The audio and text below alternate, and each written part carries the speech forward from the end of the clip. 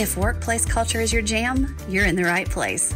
Check out this episode of Culture Secrets, the podcast dedicated to creating workplaces where both employees and the companies thrive.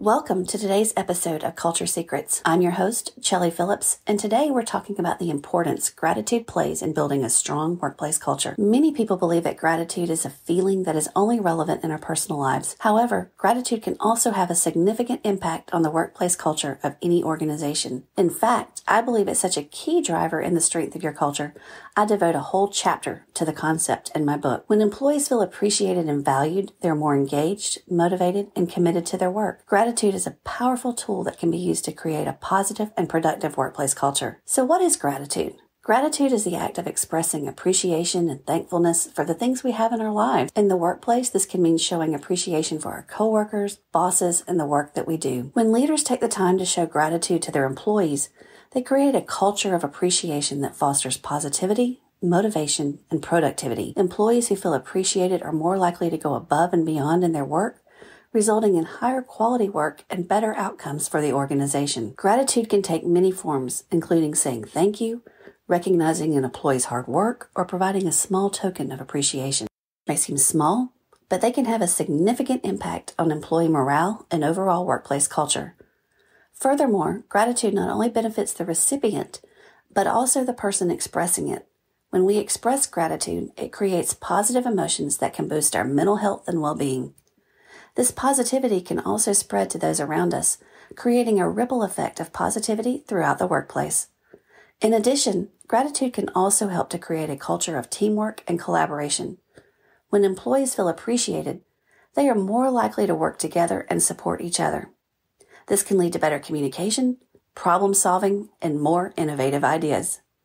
So how can leaders implement gratitude in the workplace culture?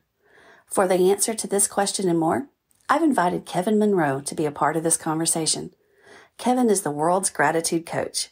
He's also a keynote speaker, consultant, global gratitude ambassador, and creator of the Grateful app. Welcome, Kevin. Why is gratitude such an important component to have? So, Shelley, I heard myself say this about 5 months ago, that BC, before COVID, right? Gratitude, many people saw gratitude as an option. And it was something those particularly perky or positive people did. But I think as we are moving through COVID and going beyond COVID, I actually see gratitude is now an essential skill. And one of the reasons I say that, what have we noticed? We are now 2 years, 5 months into the pandemic, and increasingly workers, part of this great resignation, people feel unseen, unheard, and not valued or underappreciated. And so gratitude is that, and one of the things we see, gratitude builds connection more quickly than anything else. And so I just believe it's now an essential skill for life and work. Now, I have a friend, and the book is It's Not All Strawberries and Cream, but there's some wonderful moments. Patty Blackstaff. This is her definition that she used for gratitude, and she gave me permission to share it. Appreciation for all that we have, all that we are, and thankfulness for our ability to show love and kindness to others. Now, one of the reasons I use that definition, I grew up in the South like you did, right? And I was taught gratitude is part of good manners, to say please, to say thank you.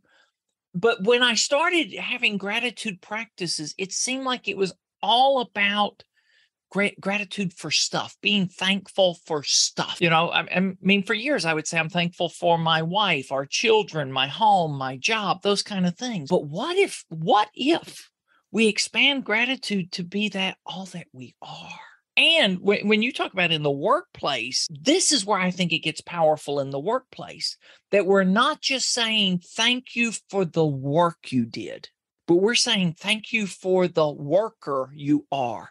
Thank you for the skills, the talents, the abilities you give to, or you invest in our company every day. You don't give them. There's an exchange there, but that you bring your whole self to work. Bob Chapman, CEO of Barry Waymiller, said this one time. He said, gosh, for years, and they do manufacturing. He said, for years, we paid people for their hands, and they would have given us their heads and their hearts if we only knew how to ask. Right. And so gratitude, all of a sudden, when it's not just thank you for that task, but when we're saying, I appreciate you, or I'm grateful for you for your skills. I'm grateful for you for the effort you invest, for going the extra mile, for staying longer, for caring about our customers, our clients. Right. I mean, that's way beyond a transaction. So, and that's something else that I would say I've realized. Saying thank you can be, and often is, very transactional. Expressing gratitude becomes transformational. So if you had a CEO that called you up and said, okay, I want to get serious about this, and I want to get into their heads and their hearts, not just, using their hands for the work that they're doing. How do they go about this? How do they go about instilling it first in themselves so that it doesn't come across as fake? Because, being authentic is super important this day and time. Well, all the time, not just now and Yeah. then, but it's super, like everybody's going, are you real or are you not now? So how do you do this in a way that comes across authentic and real and not just as words coming out of your mouth? Okay. So, let me give you a couple of ways to answer that. One, we launched a campaign a couple of months ago that it's just called I'm Grateful for You. But as we were launching that, I realized simple plus sincere equals significant, right? So if we are simple, so Shelly, for us, I mean, it's this. We have two versions of the card, but one of them's just business card size. And it just says, I'm grateful for you. And the back is blank where people can just write a note. The other is a note size card. If you're recognizing somebody for some achievement or they're getting an award, write a longer note. I promise you, no one who gets this card throws it away. Right? This becomes a keeper somewhere. People are telling us these. I mean, I've got a CEO in California, gave this to a friend. Her friend, when she gave it to her, said, I'm putting it on my refrigerator and never taking it down. 3 weeks later, one day she was at her refrigerator, and she called her, said, you know what? I saw that card today and I thought of you and I'm grateful for you. And that card's never coming off my refrigerator. I mean, people keep these things. But if this is a very simple message, I'm grateful for you. But if I add some sincerity into that expression and into that communication, it becomes significant. Likewise, if I'm shallow, because I can see this happening. I've worked for leaders that if our company were doing this, they go, okay, so I'd go in on Monday morning to the team meeting. Attached to the meeting agenda would be one of these cards. And item 1 on the agenda would be gratitude. And the leader would say, hey, everybody, look at your card. Look at your agenda. Attached to the agenda is a card. I'm grateful for you. You know that? You know I'm grateful for you. Okay, let's go on to what's next. Right? And that would be a gimmick. So simple plus shallow is a gimmick. And that's so the first thing I would be doing with that CEO, tell me what gratitude looks like in your organization today. Who's involved in the expression of gratitude? Where's it happening? How often does it happen? And what's it look like? Right. And we would just do this informal assessment. I mean, you can do it more formally.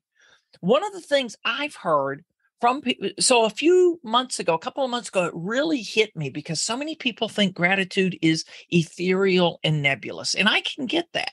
And then it hit me. It's like, what if we look at gratitude at the intersection of experience, whether that is employee experience, customer experience, patient experience, if you're in healthcare, whatever that, or people experience, as some people call it, but experience, appreciation, and recognition. So that we're making sure that, because here's what I've had experienced leaders and HR leaders tell me. We've invested in a recognition system and nobody uses it. Or we've invested in a recognition system and an employee appreciation system, and it seems formal and and the recognition, somebody submits something and it's weeks or months after the event happened, and now somebody's being recognized for something. And oh yeah, I kind of remember that. But what if, to quote Kim Blanchard, catch people doing something right. And when you catch somebody doing something right, what if in that moment you stop them and go, you know what you just did was amazing. The way I saw you turn that situation around, right? If you're in a call center, you're listening to, there are actually some leaders that listen in on calls. There's some companies that require the leaders to take those calls once a month or something. But you hear somebody doing something really well, and they had an irate customer. And in that moment, you go over and you are specific. You go, hey, Michelle, I saw how you handled that situation with an irate customer. And wow, the empathy and compassion you showed was amazing. And you diffused what was a very negative and, volatile situation with kindness and compassion.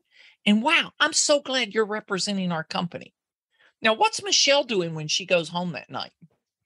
Well, she's absolutely sharing what happened at work today. Right. You won't believe this. And she's going to tell her friends, and she's going to tell her family. And exactly. I mean, it's that kind of thing. And what was it? It was just in the moment recognition. Right now, maybe she does get an award 3 months later. But in the moment when we, like I say, as Kim Blanchard said, catch people doing something right, or when you see people living out the values, you recognize them and you say, wow, the way you just honored your commitment to a customer, you kept your word, you kept our word as a company. We value that, right? So it's these little things that are expressions of gratitude, but if they're specific and they're sincere and there's an example, it's not just you did great work. That's nice, but it doesn't really get anything. So when it's that, hey, I saw you do this, and I'm grateful for it. I appreciate it. We value, right? So it's all of that. It's helping people, just the opposite of what's happening. It's helping people be seen for who they are and what they bring to the work, not just the tasks they do, but what they invest of themselves. You talked about Gary Ridge and WD-40 Company. They, for years now, they have had 96+% employee engagement, which is so far off the charts. I mean, they are just this outlier, but it's because people feel appreciated, people feel valued, people feel respect, and it goes a long way. But if your company isn't doing anything towards building that culture and growing that value that we're talking about, how can I, as an individual, bring that to my cubicle and start spreading it from there? Oh, and I love that you're focusing on that, right? Do you know the Heath brothers, Chip and Dan Heath? They've written several books. One of them was Made to Stick. They're both college professors, one in North Carolina, one in California. But one of their books, they talked about being a bright spot, right? So what you're talking about is how you're one person with just their cube, their office, or their team can do this and become a bright spot. And other people go, well, what's happening over there? What's happening with that group, right? They have these higher results.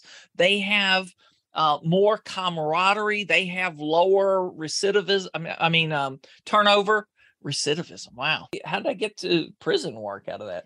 But that you become a bright spot. So some of this is, right, you just expressing gratitude. And I'm going to tell you, I may be weird about this.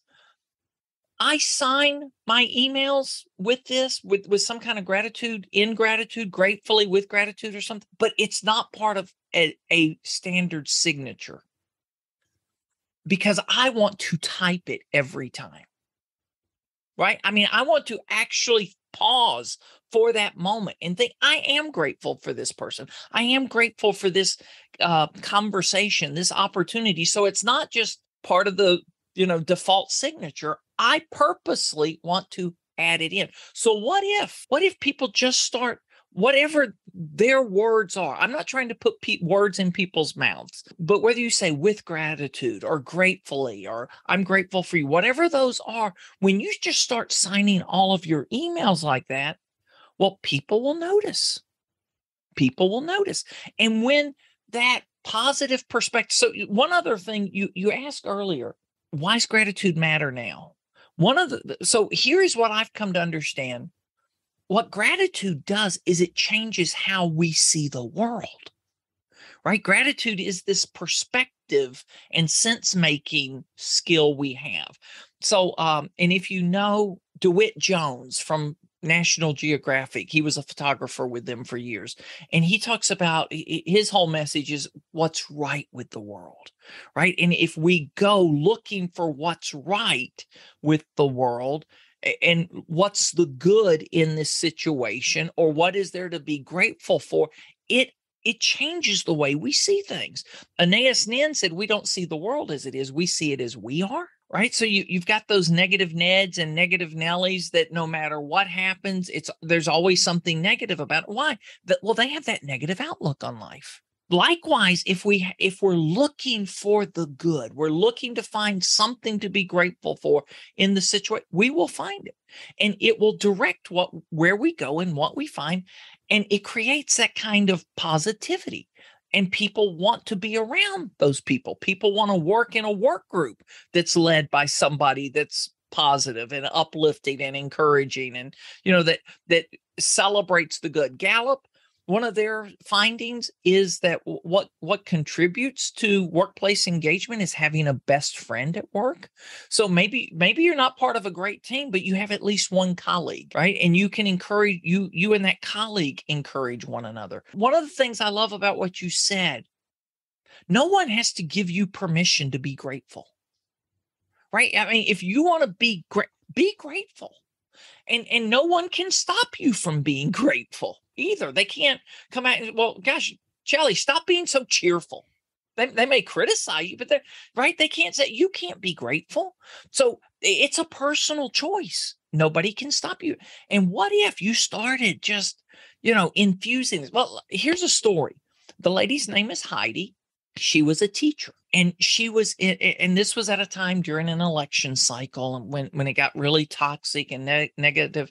And she said the teaching lounge had been a place of refuge. It had become a place she didn't want to go. There was so much negativity and toxicity and, all of that going on all the time. She wanted to do something about it. She does not ask permission from anyone. She takes a poster board and goes in first day of a month and writes, what are you grateful for?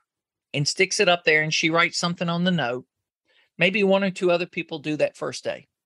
The next day, she goes back, puts up another poster board. Same question, what are you grateful for today? She did this every day for a month. By the beginning of the second week, there were lots of people filling in on the poster board. She said by the beginning of the third week, the atmosphere in the teacher's lounge had changed. She didn't ask permission. She didn't have it wasn't a company sponsored initiative. She just put up a poster board every day. What are you grateful for? I've seen people that just go in and write it on the whiteboard in a big common conference area. They'll just write, what are you grateful? And people just come in and start responding. And it just spreads, right? And it's these simple things that costs no money. Now, you can do formal programs, which could be good for you, but you can start with nothing. And one person, Heidi, made a difference in that school because she was done. She was fed up with it, right? She goes, I'm putting a poster board every day. So however that works, but one person can make a difference. Now, what if a team says okay, so here's another one. What if we started our team meetings with what do we have to celebrate this week rather than what went wrong? What happens with so many team meetings? People come in with that last customer encounter they had, or that, the the colleague that wasn't doing what they're supposed to do, and it becomes a gripe session from the beginning. Well, what if instead somebody goes, hey, let me tell you what just happened. And the most amazing thing that happened to me today was, Jelly, what was the most amazing thing that happened to you? What was the best client encounter you had so far? And it changes the atmosphere. And it's a simple question, right? And you can ask that question so many different ways. It's not just what are you grateful for? It's what was the best part of your day? What went really well? Where did you have a surprise? Any of those questions. And it just ripples. The ripple effect is amazing. It's nice that something can be infectious in a positive way, In a right? positive way. Right. Yeah. And I mean, you just see what people do, what one person can do. A lot of companies now, in the EMC world, do you all have use Slack or something like Slack or Yammer or? We have an internal comm system, and then of course we got Teams and all that kind of stuff now. Yeah. So yeah. Mm-hmm. So 2 years ago, when we first started doing gratitude challenges, and we were just doing this by email, there was a lady, she was the co-CEO of Scrum Alliance. Her name's Melissa, and they use Slack. She started just posting whatever the prompt of the day was in email. She started posting it on their Slack channel. And same thing like with Heidi. It didn't take off overnight, but some people started responding. About 3 months later, Melissa told me, other people starting the prompt. And then all of a sudden, it's just like several times a week, somebody just does a shout out. Hey, what are you grateful for now? Or what's the best thing that happened to you today? And these things just sporadically ripple throughout the company, because anybody has the power on a Slack channel or, that kind of internal comms messaging. Anybody can post. Others post what's their favorite inspirational quote or motivational quote of the day. There's Aprendamos is a Latino family services organization in New Mexico. They start with a mindfulness moment in every meeting. And I've been part of several of their meetings. I've been fortunate to work with them. Different people bring the mindfulness moment, right? It's a poem they read or a daily devotion or inspiration piece and they just come and read it to the group. And there's this beautiful thing but it's just they take 2 minutes at the start of a meeting and have one of these uplifting, encouraging. It changes the tone. And it's so simple. So what is the countermeasure to the corporate guy sitting there going, oh, this is just mindset. This is hoodoo voodoo. Like, this is not going to have any kind of real impact. What's your answer to that guy? First off, I'd ask what measurements are important to you in this company, right? Because every company's measuring something. What is it that you're measuring? And let's see what positivity, gratitude, how it will impact that measurement, right? If it's employee engagement, you will watch that number go up. If you're concerned about turnover, you will watch turnover go down. I'd had some statistics from something else. 70% of employees would feel better about themselves if their boss were more grateful. 81% would work harder. Glassdoor, right? So, gosh, you're concerned about productivity? Well, let's watch happen. Well, let's do a study. See what happens over a month period when we start with gratitude and we embrace positivity. I think it's going to move any number in the right direction, right? The good numbers, it's going to move in the right direction. Here's another one that when I saw this one, a friend shared it with me. 59% of people have never had a boss who truly appreciates their work. 59, 6 out of 10 people have always been undervalued, is what they're saying, or taken for granted. Oh my gosh, right? So what are some of the measures? I mean, discretionary effort, which really means going the extra mile, going above and beyond, doing more than required. Discretionary effort shoots through the roof when people feel appreciated. One of my favorite studies shows that there are 3 groups of people impacted when appreciation or gratitude is expressed. 3 groups. the person expressing the gratitude, the person to whom the gratitude is expressed. We get that, right? But I mean, just if you express, so one of these studies had people writing a gratitude letter, and a decent percentage of the people never mailed the letter, but they still had a boost of positive emotion because they wrote the letter. And then if they wrote the letter, now the people that had it the most, the biggest boost were the people that actually read the letter to the person they wrote it. But there is a third group, and think about this in the workplace. Think about this. The people that see a leader or a peer appreciating someone else in the company. Anybody that sees that has a positive response to it. And they are more likely to say yes to a project or to go the extra mile when they feel that kind of effort is appreciated and rewarded. Just because they saw it happen, they go, oh, well, Chelly's boss, okay, he or she is the kind of person that recognizes and appreciates effort. So I'm gonna invest more effort. So people that just see it happen are impacted in a positive way. That one I love. And I've got a friend, Nick, works in, Nick would talk to you if you want to talk to somebody. Nick runs he's general manager of Hilton Garden Inn Albany Medical Center, Albany, New York. So the hotel is connected to the hospital. And so they have a lot of people staying in the hotel who have family or are going into the hospital themselves for surgery or something. And he has so many stories. But the pandemic wiped their team out, wiped their business out. And he's been rebuilding. And Nick has rebuilt with gratitude and expressing gratitude. And he just watches it permeate the team, permeate the facility. Right. And sees all of this impact and sees it transform some really difficult guest encounters and sees people change.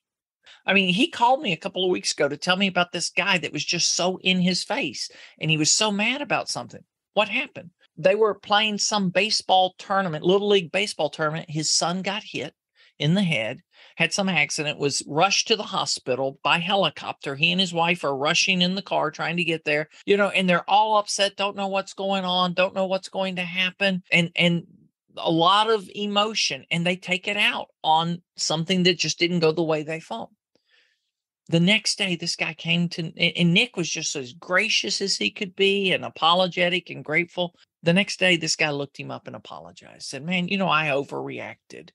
But it diffused a negative situation.